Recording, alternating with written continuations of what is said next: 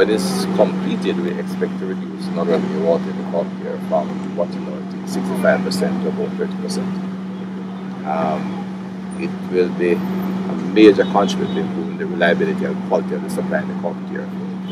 30% drop in non-revenue water means you'll be getting about, and the President will come and put about another almost 20 million gallons more water per day in the system is fully operational. And it means additional water to the consumers without any additional production. Minister, so this will be concluded in about 5 years' time? No, we are looking at 3 years, 36 months, and each year it will improve the supply. We have started now.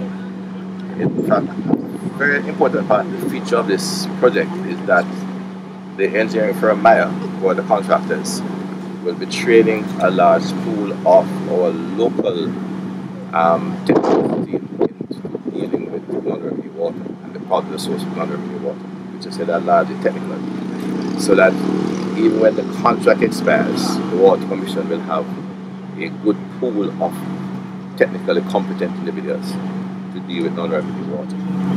We intend to expand the program beyond here, because once we execute the project, you end up with additional water for which we will get additional funding, so we can in fact approach some of these areas on a private-public partnership basis.